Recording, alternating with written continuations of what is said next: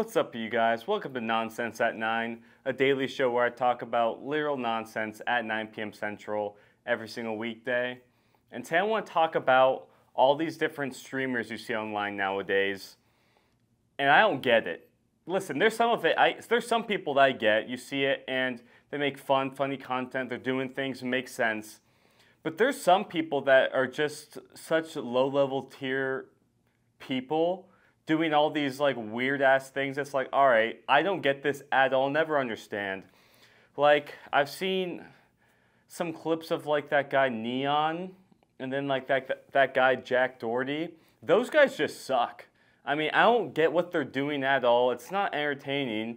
They're just looking to cause as much chaos as possible, and they don't really care about other people at all. It's just annoying. It's weird to see, and they're getting all this money for it. It sucks.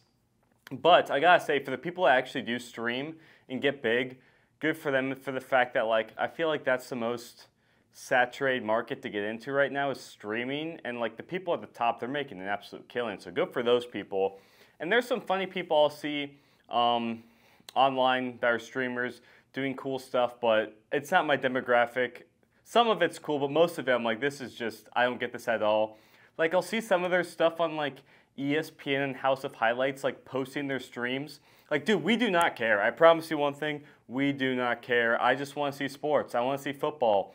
I don't care to see someone do a backflip into a pool and you throw like, oh my God, so-and-so did this with this emoji, the eye emoji, the explanation emoji. We don't need that because no one cares. Listen, no one cares.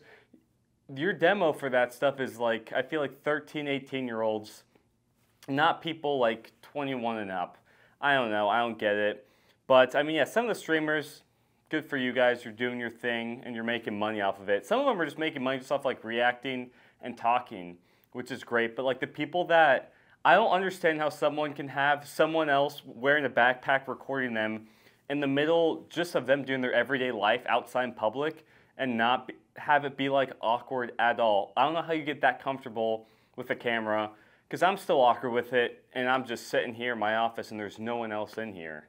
The front door is even locked for the fact that the UPS guy scared me a couple of times, and so I just have him ring the doorbell now, and I go get it. But that's beside the point. I just don't know how people can go out and film in public and have someone film them and do all these outrageous things, and they don't feel bad about it or feel awkward at all. It's honestly kind of impressive. I wish I could do that to a certain extent, but some of these guys are just complete scumbags. Like, I saw one of them like crashed their car, and like their friend was bleeding from the head, and he's like, dude, get the shot, get the shot. Fuck you, dude. Come on now. That's just bad. And the fact that you're trying to get views for hurting your friend because you're being reckless, it's just gross. I don't get it. But the whole streaming thing, I don't really get it. I don't get the fact of people just watching, because they'll have like, some of them will have like 100,000 people watching once. I don't get that at all. Like, I don't get why there's 100,000 people watching people just like sit around on their couch. I mean, it's not my demo. I get that, but it's just weird. I don't really understand it that well, but yeah, these guys are making a killing, but some of them are scumbags. And I don't get why ESPN and House of Highlights are posting them. Dude, we don't care. I promise you, we do not care. We just want to watch sports. That's why we follow you guys. But I just got done working out, hit some shoulders, some chest, some triceps, and some abs. I'm trying to get abs this year. That's the goal, just for the fun fact that abs would be cool. I've never really had abs. I've had like a 4-pack, but the bottom ones I've never actually developed. So I'm going to get, the goal is to have those before the summer.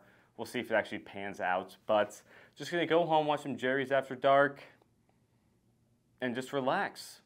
That's really it. That's Nonsense at 9. Thank you guys for watching. Make sure you like. Make sure you sub. Make sure you tell a friend. I'll catch you guys tomorrow, 9 p.m. Central Time. Peace.